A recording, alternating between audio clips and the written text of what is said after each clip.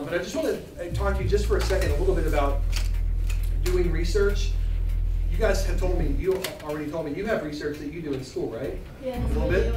You do a lot, okay.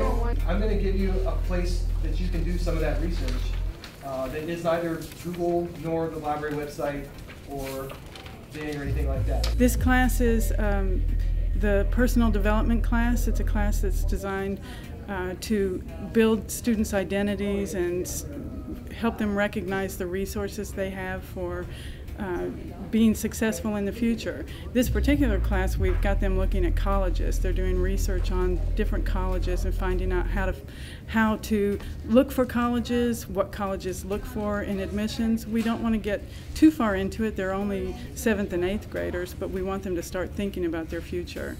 S, NCES.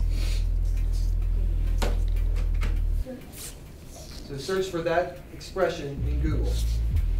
Consider the job that you have to do and use the right tool for that job. Sometimes it'll be the library website.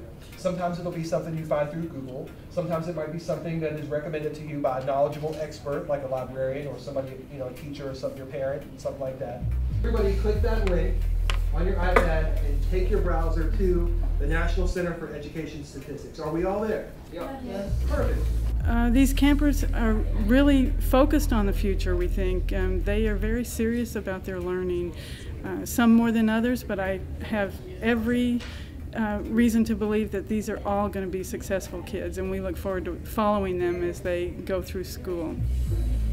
Okay, good. And what is a major you're interested in? All school. You would just engineering. And now run that search again, and it should give you all Virginia schools. So you're looking for a pre-med program, so this way when you get your 4-year degree, you can go on to specifying in surgery. Yes, darling. So do we only pick one college? Yeah, just pick one. Just pick one, and you don't even have to just as many as you can answer based on that.